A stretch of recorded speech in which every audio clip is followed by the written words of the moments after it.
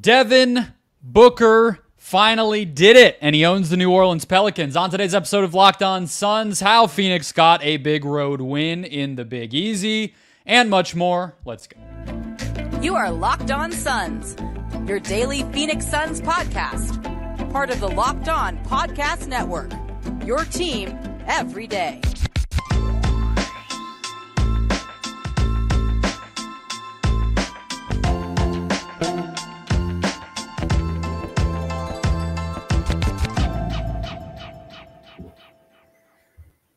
We are back. This is Locked On Phoenix Suns. We are part of the Locked On Podcast Network. I'm your host, Brendon Kleen, a credentialed media member covering the Suns for the past 7 seasons, a writer at Suns. Stop saying that. Writer at Dime Magazine. Those are the Just Basketball Show wherever you get your podcasts. And I also create written and video content over on the Locked On Suns Insiders, which you can sign up for at the link in the show description below. Thank you for making Locked On Suns your first listen. Monday night post-game after a big Suns win, 124-111. Thank you for finding us wherever you listen to or watch podcasts. We are free everywhere, including YouTube. So just hit that follow or subscribe button wherever you're finding the show. Maybe it's your first time. Maybe you've just never done it before. Either way, that is the best way to support us. That's also the best way to get great content in your feed every single Monday through Friday. Become an everydayer here with the show. And my commitment back to you is you'll never miss a thing about the Suns. Get locked onto the team all season long right here. Not just all season long. We go through July. I won't do a week where I don't do an episode every day until like August. So that is my commitment, really more so than even just the rest of the season, because we don't know how long that's going to go.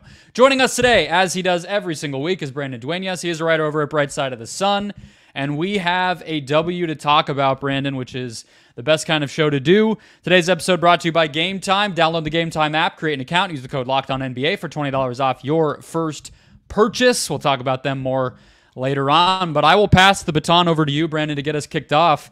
What is your moment of the game from this 124-111, just start to finish handling of the New Orleans Pelicans?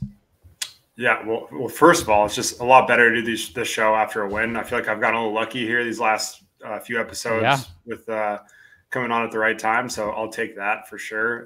Just a roller coaster of the season. But this game, I think, obviously everyone's going to point to that first quarter and just Devin Booker exploding. But my moment of the game is actually how they close it out. I thought those last 2 drives that he had to get his 50th and 52nd points to really close out the game. To me, that was just kind of the maturity of Book being very patient in the second half. They weren't running everything through him. And I thought there's a lot more balanced attack there in the second half. And he took over again when he needed to. So to me, putting those final touches on the game, that's just what superstars do. And he showed up and was awesome throughout the night. So that's mine. I'm sure yours is probably going to be a little different, but wouldn't have it any other way. It's not from the first quarter either. It is another one from Book, which is early third quarter when he hits his 7-3, and then shortly thereafter hits his 8-3. It just, I mean, we can't do so much of waiting and not address it. So not only did he get to 7, which we know he's obviously done in the postseason, but he does one better and gets all the way to 8. And we'll get to it, I think, a little bit maybe to close out the show. I don't know, have some box score stuff to hit on, but I'll just say it here too. I think the fact that he was able to set the tone, him and KD both early, by taking threes, it might not be comfortable. It might be old news. People might be tired of hearing about it or talking about it or ripping their hair out about it, but it matters when this team emphasizes that. And for those 2 guys to get 27 of them up, it mattered for more than just all of us being able to finally see Book do this random thing. It was actually, I think, a big part of why they won. Yeah, for sure. And I think they're going to have to be able to adapt their games, especially come playoff times. There's going to be different defenses. There's going to be different looks they're going to get. So I think if those 2 can establish that early, it really does open up. And Beal too. It really does open up the rest of the offense, and you could just see that kind of trickle down to the rest of the team. And like I said, we've seen in the past where Booker's gotten hot, and it seems like they kind of force feed him a little bit, and that becomes what the game is, and then they end up blowing a lead. And it looks like it could have gone down that path again tonight, but then I thought they did a great job of making sure everyone else got involved, and Durant had a pretty solid night quietly. Same with Nurkic. Beal was doing some little things and still contributing, even though he didn't really need to score. So I thought just picking their moments and setting the tone from the start. And like you said, to start the show, just Booker just owns the Pelicans at this point. He has 162 points in his last 3 games against them. I saw the Pelicans, Antonio Daniels, I believe, pregame was his key to the game was to stop Devin Booker, and he's gone on this funny little rant, and surely enough, drops 52. And but yeah, overall, it was an awesome game from start to finish. Obviously, the Pelicans, their DNA, like it's just in them to fight back and cut the lead down, and they did. Yeah, the Suns they were going to make a run. Yeah. That's my question though. So. First of all, shout out the Pelicans broadcast. All due respect, love K-Ray, love Eddie Johnson. This is not about them. It is more so about the Pelicans. Best local broadcast in the NBA, in my opinion. But I didn't watch it on theirs. I watched EJ and K-Ray, so I know where my bread is buttered. But it is still a fact. Those guys are awesome, and they know their team, and they knew this guy was going to come and eat this team's lunch, which he did. And by this guy, I mean Book. But the question I have is, why do you think that's the case? I wrote about it a little bit on the Insiders recap, takeaways that I do, just kind of bullet points of what mattered in the game and what I took away from it and all that. And I don't think Herb Jones is quite like the level of physical, strong defender, whereas like a Lou Dort might be. But that can't explain all of this. I mean, EJ was kind of saying, speaking of the broadcast, like, there's just some teams you feel comfortable against, some gyms you feel good in. Maybe it's that, and there's not really a reason to it. What do you think? Yeah, I think that's part of it for sure. I think there's just certain environments or gyms that you just feel better in the lighting, the court, the ball. Like there's a lot of things just going back to maybe like smoothies too, and that too. And here's the other part is like his connection to his hometown's like I think. Post game, you say like an hour and a half, hour 45 from there, and he had like a ton of family there and friends there. And I think just having that added motivation and fuel of like who knows how many people he had there, but I think he said there's at least like 50 to 100 folks there just to watch him play. I think that could also add to the fire. So I think he definitely loves that arena. He loves playing against that team. It's not just there too. Like he's done it in Phoenix. We saw that massive first half he had with the baby fist bump and all that before he got hurt. The baby who cursed the Suns. Yeah. Yes. Ban the baby. But on another note, I think it's just kind of more a combination of he feels good in that gym. He has a lot of people there supporting him. So he just feels good against that team. And like you said, Herb's not someone that's going to really disrupt you and get you off your spot. And I think those are usually the types of defenders that bother Book the most. He's more of like a team defender, more of a deflector, more of a chaos creator in that sense, rather than just that point of attack, like going to take you out of your rhythm. So I think that could be another small piece of that as well. Yeah. Yeah. It's not a team where you would look at the roster and say Devin Booker will carve them up. Because they're a decently good defensive team. I think they're big too. They're pretty big. They're big. I mean, they have lots of wings. He struggles versus. Yeah. I think really to me, it's maybe another part of it that speaks to kind of go full circle here to your moment of the game. They don't really have that back line of defense, right? They go kind of out of their way. Herb at the point of attack. Some of the aggressive help that they have, the length that they can use to do that. And then obviously when Nance is on the court, they play a little differently. They can, blitz and get the ball out of the Stars' hands. And they're well coached. They execute. They're an effective defense. But it's like if you can not be affected by Herb, Dyson Daniels is probably a little too young for, really being a stopper at that level, has 3 fouls in 25 minutes tonight. And you're getting downhill or you're kind of just really in a rhythm, getting to your spots, then that help defense is probably not going to do much to affect you. That's like the best I can do. But again, it's like, okay, that might explain some of it. That doesn't explain 160 points in 3 games, but yeah. And especially when that help defense is coming after Book's hit a few, like he doesn't even see that. Like that's once he gets in that rhythm, he's just locked in that's just a secondary back thought in his mind. That 3 in the second quarter. The one where we know it, right? If we've watched the Suns, where the shot clock's running out and he tries to get his balance. He's also hit a few like that to win games. The Knicks game winner, the Mavs game winner a couple of years ago off the inbound, some moments like that. But when that one just hit the back of the rim and barely even touched the net, I was like, all right, he already had scored like 30 points at that point, but that was the one where I was like, all right, like something else is happening tonight. That's what I wanted to pick for my moment. I was between that and the breaking the threes. So, I mean, there's a lot, and it was all book related. So, good stuff. All right. So, I decided our takeaway from this one myself. Brandon and I are not going to go back and forth because I think it's really worth dissecting, which is we can complain about 3 separate straight weekends of losses to teams without their best players. But at the same time, they are having these high highs. They didn't just beat the Pelicans. They kind of dominated the Pelicans, and that's a team ahead of them in the standings. So we'll try to understand what goes right in these moments that allows the Suns to get these big wins and maybe contrast that a little bit with the ugly nights and try to come to an answer of what is going on with this team. We'll do that next.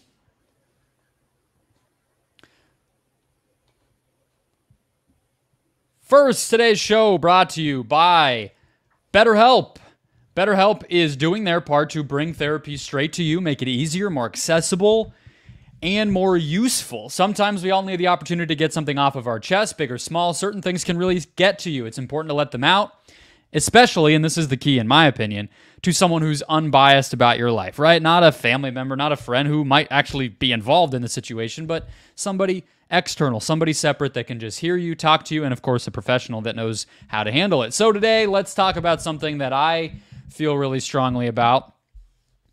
Where should we go? I like the play-in. I know that's kind of a positive, but it's going to be a thing I probably won't say again on here very much as the Suns maybe have to fight through it and people are feeling like, a little bit of anxiety here, but I think it's awesome. I'm going to enjoy it no matter what, and I think the NBA made a really good decision, and even though the Suns might struggle through it, I am going to maintain that. Obviously, many more important things on all of our minds than our favorite sports teams, and therapy can be different for everybody, but it's important to get things like that off your chest every once in a while, even if they feel uncomfortable. And if you're thinking of starting therapy today, soon, anytime in the near future, give BetterHelp a try. It's entirely online, designed to be flexible and suited to your schedule. So visit BetterHelp.com/LockedOnNBA to get 10% off your first month. That's BetterHelp, HELP.com/LockedOnNBA. All right, Brandon. So the takeaway from tonight is the Suns have high highs just like they have low lows. And tonight was one of those. What do you feel like it might have been a big part of this game? Maybe it was somewhat of a small part of this game, but you connected to some past wins like this, beating Denver twice, they beat the Bucks once upon a time with Giannis. They've had a win against the Mavs, a big one on the road. What do you feel like is the ingredient that all of those wins have in common? Is there one? So I'll preface this with, I've watched a lot of Phoenix Suns basketball over the years. I've seen a lot of different teams, highs and lows. This is by far the most confusing team I've ever watched. But what I will say is that there seems to be some consistency with every time you feel like you're about to give up on them, they pull off a performance like this. B, what leads to that, it's usually taking care of the basketball, valuing the ball. That's usually number one. And if it's not that, because they have had some wins where they have turned the ball over, and despite that, it really just comes down to the activity on the defensive end and on the boards. So I think if they're locked in and engaged, that's kind of checks both boxes most of the time. Obviously, there's going to be teams that force you to turn the ball over. You can't really control that. Some nights where there's, I think it's the careless turnovers that you can control. And I think when they limit those and also do a good job on the glass and play hard defensively, like you're going to have some nights where you can't hold someone down to less than 110 points just because they're on fire, hitting every wide open shot or even contested shots. Like that's just how defense goes sometimes. So I think it really just comes down to being locked in. And to me, like just that Denver game too, and this game and the first Spurs game, like it's just been alternating how intense they were, how focused they were. And Those are usually the two things that stand out to me. Yeah. I mean, I like the way you put it with the turnovers, because they have had games where they've exhibited some of the bad things, but still won, and sometimes still won in dominant fashion. So I think that's, again, kind of why I wanted to hit on it. And there's been games where they've lost with maybe fewer turnovers, or, they've lost when they have good offensive balance. And so, so it's not always the same thing. I'm glad you also said what everybody listening to this is probably, screaming into their phone or computer or whatever, is effort. Of course, that's the bottom line. But I guess the question is, how does that show up? What are the indicators of, okay, now, like, as I'm watching, sitting here, okay, now I know they're playing with effort. I know they brought it.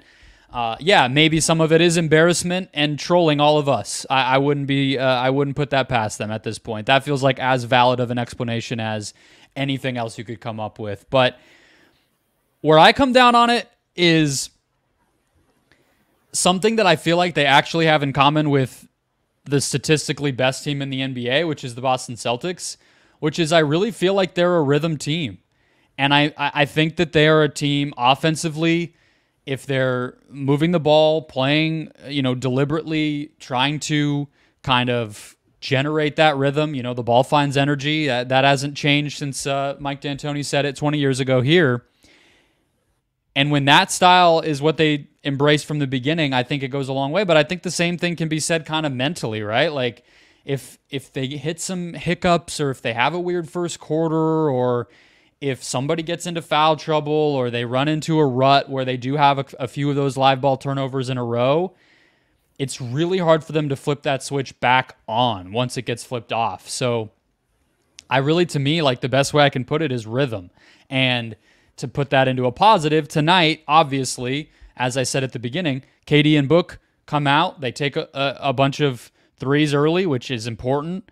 The ball is moving. The ball is popping. I think you're absolutely right that they didn't just settle into, all right, these are our guys. We're just gonna feed them all night. Like Grayson had a couple nice moments. Beal had some. Nurkic had more as the game went on. Offensive rebounding was big. Everything else, and that rhythm kind of comes. So in this case, they did fight back against a little bit of a run. They never really got pushed to where they had to flip it back to on, but maybe that's the key, is just come out swinging every night, come out focused every night, and yeah, you're not going to be perfect, but at least you give yourself a cushion. That's the best I can kind of come up with, because it's hard to analyze all of it. Like you said, it's confusing. It's mind-boggling. Yep. And we were talking before even recording earlier, and you're just saying, everyone likes to focus on the losses and like the doomsday approach, but at the same time, like, these games do count also. And I feel like that was a great point in terms of just like, I feel like sometimes we almost discount these types of wins, and like the Denver win. And look, I'm not saying like jump completely back on the ship and say like the Suns are back, because I'm not doing that by any means, but no. I think it shows. I won't do it. Actually, I'll promise you right now, that will not be happening for the rest of the regular season, guys. So I don't know about Brandon. I don't speak for you, but I'm not doing an overreaction in either direction the rest of the year, because it doesn't. I have no way to do it. How am I supposed to? Look, if they win out, then I'll be back. Okay. Yeah, but that's about it. I'm with you though. I think it's right. Can't put like too much in this, and that's why I say like, I feel like they play up and down to their competition, and sometimes the games just don't make sense. And I don't know if that's a good thing or a bad thing for the playoffs. You could probably argue it'd be good, considering they're going to be playing a good team and a big stage. But at the same time, you don't want to develop bad habits, and I feel like they've done that over the course of the year. And the inconsistency is definitely alarming. But at the same time, these peaks show you how dangerous they can be. So I'm still just kind of walking that plank of, I don't know what to make of this team, but one thing I will say is when they are on, you don't want to play them and be on the other side of that, because they could beat anyone. I mean, I've kind of tried to also at the same time with this team, because I almost feel like they've evolved to the point where it's worse to watch them every day and actually go through each of the crazy ups and the crazy downs, just in terms of really trying to get a gauge on what they're capable of in the postseason. And that's why I did the show I did on Monday, where I basically was just like, let's zoom out to 30,000 feet and look at what the stakes are, what the expectation should be, everything else. Because I'm like, granular level, I'm lost. But other people who don't watch every day, I've been trying to pay attention to what they think. And somebody like Steve Jones Jr., who's on the Dunker Spot and does some stuff on JJ Redick's podcast and whatnot, has been retweeting himself a bunch lately about this team, where he basically has this thing from a few weeks ago where it just says, I still don't want to face them in the first round if I'm anybody else. And I think that's where a lot of national media or other teams' fans seem to be. Like, I actually think Suns fans are now lower on the Suns than non-Suns fans. I'm not saying that's wrong. Again, I'm not going to tell you anything that you've analyzed about this team is right or wrong at this point. I guess I'm just pointing it out. And it speaks to, right, that ceiling is still there, even though it might feel like it's not. They've had pretty big, impressive wins against several teams. Now, not the Oklahoma City Thunder. So, you're well within your rights to freak out about that matchup and be doomsday about that. But everything else, it's like, yeah, I mean, if you told me that they were in a close Game 7 against the Nuggets a month from now, I wouldn't really push back that much. I could easily see it, So it's definitely weird. But yeah, rhythm would be my best guess. I don't have much more deep analysis than that, but I think when they're in a mental and a physical rhythm, that's when they're really playing at their best. And I think that honestly emanates from how KD and Book play, right? I mean, those are both rhythm players at the end of the day. Yeah, a lot of those are intertwined too. Like, the effort usually comes hand in hand with rhythm, I feel like. Most of the time, sometimes it doesn't. But I think usually when they're locked in, it's just across the board. You could just notice that difference. And there's not any – but the weird part, like we've said, is there's not any one specific stat or one thing that happens all the time. It's just kind of pick your poison. Rhythm is not in the box score. Exactly. So it's like I think you put it pretty perfect, though, that Suns fans are probably lower on them than national media at this point, just because of how close and how well we know them. It's like I can't put it in words, and I think at this point we just got to just get in the playoffs healthy, and that's the main key for me, is like just get there healthy and just figure it out. Like I'm just that's not where I'm at.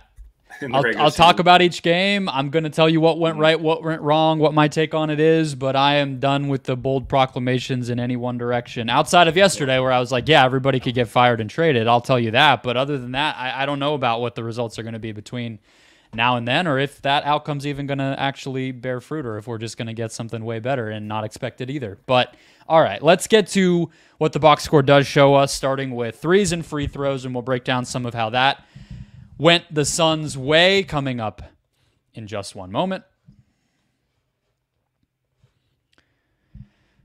First, a quick word from our old friends at Gametime, the best place to buy any ticket you need. Gametime is now an authorized ticket marketplace of Major League Baseball. So if you want to catch the reigning NL champion Arizona Diamondbacks, or if you're traveling, maybe, and you want to catch, I love to do that when I'm out of town during the summer, just see if the baseball team's in town. Gametime's the best place to do that. Killer last-minute deals, all-in prices, views from your seat, and a lowest price guarantee. Gametime takes the guesswork out of buying all tickets, as well as Major League Baseball. Here's what I love the most about Gametime, personally. Seat views. You get a panoramic view from your seat in the app before you buy, and this is the real deal. I usually, before Gametime existed, I'd be buying my ticket one place. There were all these weird, sketchy websites where people would upload their own picture, and you're like, is this even real? Why does this person's camera suck? What is going on here? Instead, Gametime has it right there. So you see the row, you see the number, you see the section, and you see a picture of what you are going to be looking at when you're sitting there. So if you are out of town, you've never been to the place you're going to be buying a ticket for, it's really awesome. But even if, you've been there before, you might not have sat in that exact place. You want to make sure you're not behind a bar, or you're not looking over a crowd, or in a weird section where there's going to be drunk people or whatever. Gametime does that for you. Take the guesswork out of buying tickets with Gametime. Download the app, create an account, use the code LOCKEDONNBA for $20 off your first purchase. Terms apply. Create an account, redeem the code LOCKEDONNBA for $20 off. Again, Gametime app, download it now. Last minute tickets, lowest price, guaranteed. All right, Brandon, let's close it out. So let's start with the box score oddity. I also want to get to a Nurk report tonight. I think his performance was worth focusing in on, but we talked about the threes plenty. Just to highlight it, though, they took 20 more threes than the Pelicans, so that is a really tough deficit to overcome. no matter what team you are. New Orleans had a pretty solid offensive night. I mean, they shot 47%. They had a bunch of guys in double figures. Their turnovers were pretty low. They had some offensive rebounds. But if you're going to take 20 fewer threes than your opponent, you're probably going to lose. So that's the value right there. And then free throws is where I wanted to toss it back to you, because one of the things the Suns have been really good at all season, one of the categories they've owned that's been a big improvement from previous seasons is free throw rate. They get to the line as well as anybody in the NBA. They've been first or second in that category all year. But everybody's been dealing with a lower free throw total around the league. That's obviously been a big talking point. How do you expect that to look in the playoffs? Do you feel like the Suns will be able to count on that? Do you think they've proven, hey, we're number one in this category all season? Or do you think it might sway the other direction or be unpredictable given those rule changes, given, Book doesn't always get the calls that he might like to get? Where are you at with their ability to really slow games down and win that category come playoff time? Look, I hate to go this route, but when it comes to those pinstripes, those refs, the zebras, I cannot trust any consistency, especially come playoff times. They really do change how they officiate. So while I do think it is encouraging that they've improved a lot and they have more downhill threats with Bradley Beal, Grayson Allen even can get downhill. I think Booker and Durant, their gravity really opens up a lot for those two to attack the rim a little bit more as well. And Nurkic is just a problem when he catches it on the block in some favorable situations based off that gravity created. So I think they have the weapons and the tools to have big free throw games, but is it something I'm going to count on or bank on? Like they're going to have a clear advantage over, let's say they're in the play-in game against the Lakers or Warriors, like good luck. Especially the first one you said there. Yeah. Yeah. 100%. So to me, it's like, yes, I think it's something that you could label it as a strength potentially, but it's not something I think that's going to really matter because each game is so different come playoff time. And it's just more of a matchup dependent basis really. So encouraging. I don't want to rain on the parade because I do think it is something worth noting, but not something that I will ever, as a Suns fan, bank on. Completely fair. So last year in the postseason, they were 7th in free throw rate.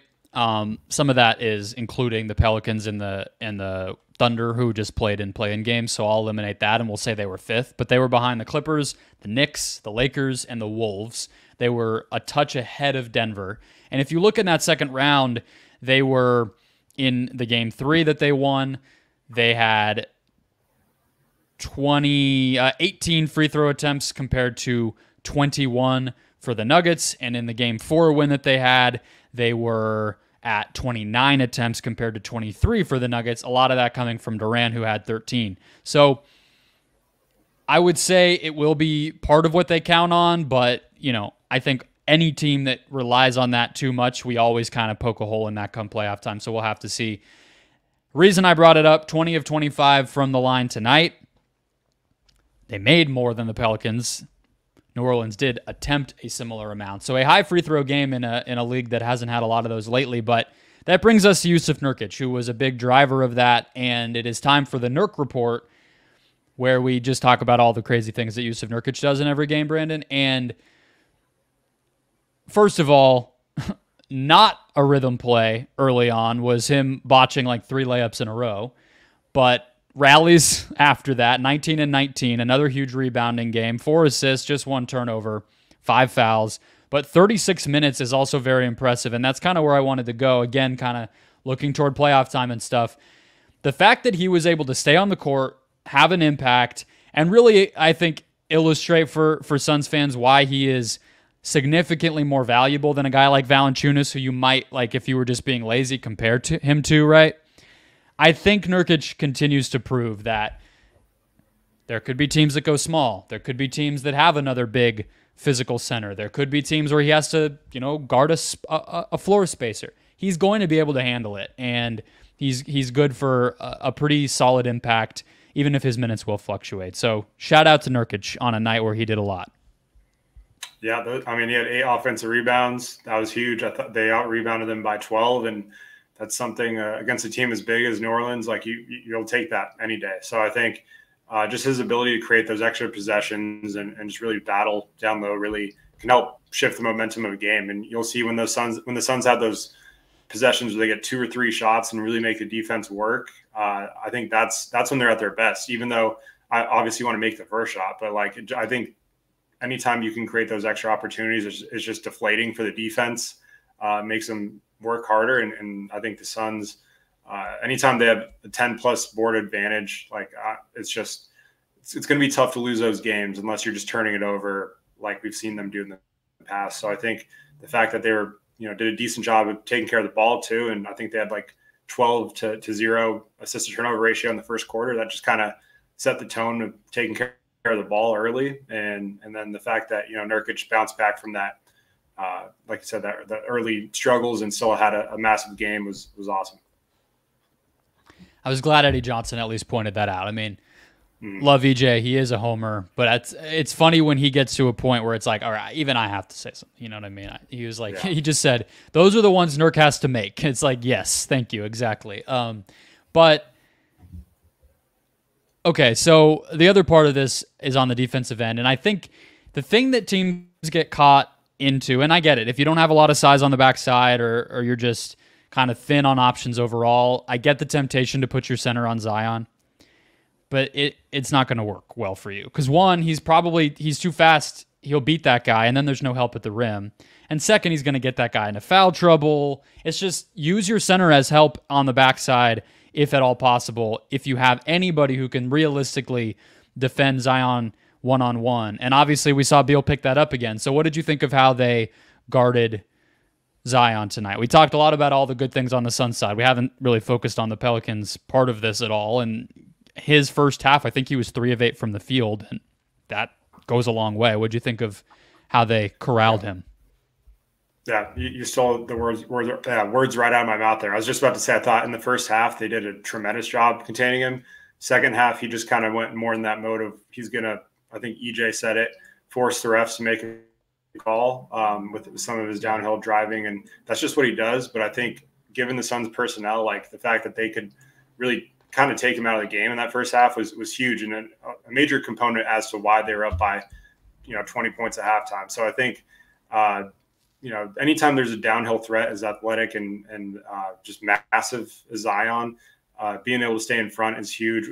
Stay in front without fouling is the other thing, and that overturn call also a great indicator that the Suns can disrupt these guys. And we even saw it, completely different player stylistically, but Jokic, the last 2 times they've played against him too, just that as a hub of that offense, just really disrupting him, digging down, forcing some uncharacteristic turnovers. To me, that's really encouraging that this Suns defense has that in them, even if it's for small stretches, because you're not going to shut these guys down for the entire game. You're just not. So if you can do it for a little bit come playoff time, that might be all you need defensively if your offense is clicking. So they have it in them. Defensively, I thought tonight they did a good job of using Nurkic pretty smart on that end too, just as that back line of defense. So hopefully they can keep it rolling and he can play 30-plus minutes, stay out of foul trouble, and that's the key come playoff time, right? It is. And another thing that could come up as important heading into the playoffs, the Suns now have the tiebreaker of the Pelicans. They do play them one more time, but they are now winners of 2 out of 3, regardless of what happens in that last one. So if they were to end up tied in the standings with New Orleans, they would get the nudge ahead of them. They are 7th after this game, 1 loss behind New Orleans, and everything is still on the table, as I think has been the theme of this show. This team confuses us and everything else, but that's the bottom line. There's no arguing with the standings. They got a big one when they needed it on the road, and they are still within definite territory of getting that 6th seed. So that will wrap us up. Catch Brandon's writing over at Bright Side of the Sun. You can catch, I promise you guys, a watch back on the Locked On Suns Insiders feed tomorrow, looking at the, probably probably the fourth quarter of this game, which ended up being the tightest one. Otherwise, it would just be me going, wow, a bunch of times at book. So we'll do the fourth when there was actual chess moves happening on the court between the two teams. So you have that to look forward to if you sign up at the link in the show description below or visit joinsubtext.com/LockedOnSuns. I'll be back tomorrow getting you ready for Suns Cavs. Until then, enjoy your Wednesday. I'll talk to you soon.